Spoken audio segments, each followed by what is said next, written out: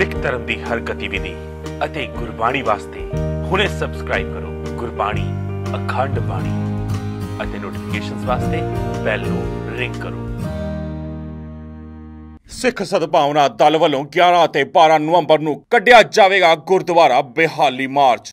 है सिख भिखारीनी सिख दानी है और ਜਿਹੜੇ $20 ਦਾ ਰੌਲਾ ਪਾਉਣ ਵਾਲਾ ਇਹ ਬਾਦਲ ਦਲ ਜਾਂ ਇਹ ਮੋਦੀ ਸਰਕਾਰ ਇਹਨਾਂ ਨੂੰ ਮੈਂ ਪੁੱਛਣਾ ਚਾਹੁੰਦਾ ਵੀ ਤੁਹਾਨੂੰ $20 ਤਾਂ ਦਿਸ ਪੈ ਗੁਰਦੁਆਰਿਆਂ ਤੇ GST ਕਿੰਨੇ ਲਾਈ?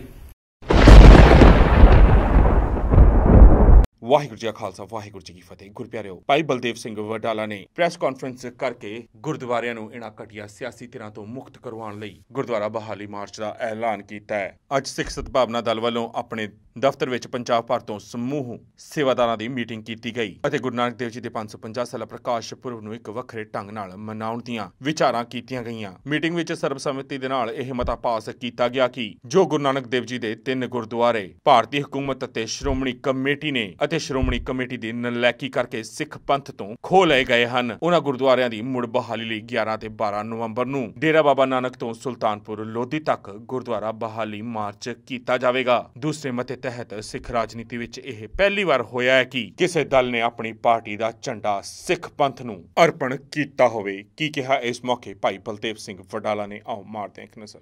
ਹੈ ਸਿੱਖ ਭਿਖਾਰੀਨੀ ਸਿੱਖ ਦਾਨੀ ਹੈ ਔਰ ਜਿਹੜੇ $20 ਦਾ ਰੌਲਾ ਪਾਉਣ ਵਾਲਾ ਇਹ ਬਾਦਲ ਦਲ ਜਾਂ ਇਹ ਮੋਦੀ ਸਰਕਾਰ ਇਹਨਾਂ ਨੂੰ ਮੈਂ ਪੁੱਛਣਾ ਚਾਹੁੰਦਾ ਵੀ ਤੁਹਾਨੂੰ $20 ਤਾਂ ਦਿਸ ਪੈ ਗੁਰਦੁਆਰਿਆਂ ਤੇ GST ਕਿੰਨੇ ਲਾਈ?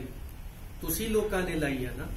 ਗੁਰੂ ਰਾਮਦਾਸ ਮਹਾਰਾਜ ਅਕਬਰ ਨੂੰ ਮਿਲ ਕੇ ਹਿੰਦੂ ਤੇ ਲੱਗਾ ਹੋਇਆ ਟੈਕਸ ਮਾਫ ਕਰਾ ਕੇ ਆਉਂਦੇ ਆ, ਪਰ ਬਦਕਿਸਮਤੀ ਅੱਜ ਰਾਮ ਰਾਜ ਵਾਲੇ ਆਖਣ ਵਾਲੇ ਇਨਸਾਫ ਦੀ ਗੱਲ ਕਰਨ ਵਾਲੇ ਗੁਰਦੁਆਰਿਆਂ ਤੇ GST ਲਾ ਰਹੇ ਨੇ। ਇਹਨਾਂ ਨੂੰ $20 ਤਾਂ ਦਿਸ ਰਹੇ ਨੇ, ਪਰ ਗੁਰੂ ਰਾਮਦਾਸ ਜੀ ਦੇ ਘਰ ਤੇ GST ਲੱਗੀ ਕਿਉਂ ਨਹੀਂ ਦਿਸ ਰਹੀ?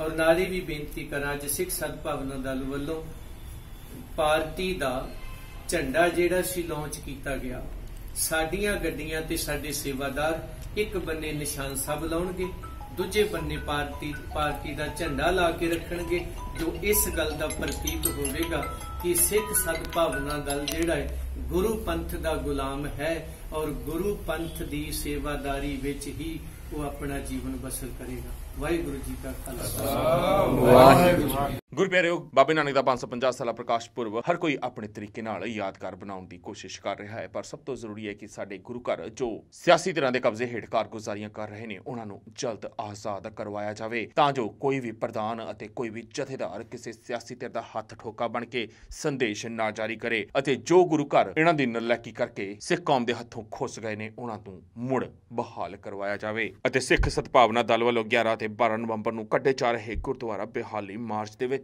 ਵੱਡੀ ਤਾਦਾਦ ਦੇ ਵਿੱਚ ਸਿੱਖ ਸੰਗਤ ਨੂੰ ਸਾਥ ਦੇਣਾ ਚਾਹੀਦਾ ਹੈ, ਸ਼ਮੂਲੀਅਤ ਕਰਨੀ ਚਾਹੀਦੀ ਹੈ, ਤਾਂ ਜੋ ਹਿੰਦ ਹਕੂਮਤ ਦੀਆਂ ਅੱਖਾਂ ਖੁੱਲ੍ਹ ਸਕਣ ਅਤੇ ਬਾਬੇ ਨਾਨਕ ਦੇ ਇਤਿਹਾਸਿਕ ਸਥਾਨ ਸਿੱਖ ਕੌਮ ਨੂੰ ਮੁੜ ਮਿਲ ਸਕਣ। ਤੁਸੀਂ ਸਭ ਇਸ ਮਸਲੇ ਤੇ ਕੀ ਸੋਚਦੇ? ਆਪਣੇ ਵਿਚਾਰ ਨੀਚੇ ਕਮੈਂਟਸ ਦੇ ਵਿੱਚ ਜ਼ਰੂਰ ਦੇਣਾ। ਵੀਡੀਓ ਚੰਗੀ ਲੱਗੀ ਹੋਵੇ ਲਾਈਕ ਤੇ ਸ਼ੇਅਰ ਵੀ ਜ਼ਰੂਰ ਕਰਨਾ। ਵਾਹਿਗੁਰੂ ਜੀ ਕਾ ਖਾਲਸਾ ਵਾਹਿਗੁਰੂ ਜੀ ਕੀ ਫਤਿਹ। ਸਿੱਖ ਧਰਮ ਦੀ ਹਰ ਗਤੀਵਿਧੀ ਅਤੇ ਗੁਰਬਾਣੀ ਵਾਸਤੇ ਹੁਣੇ ਸਬਸਕ੍ਰਾਈਬ ਕਰੋ ਗੁਰਬਾਣੀ ਅਖੰਡ ਬਾਣੀ ਅਤੇ ਨੋਟੀਫਿਕੇਸ਼ਨਸ ਵਾਸਤੇ ਬੈਲ ਨੂੰ ਰਿੰਗ ਕਰੋ।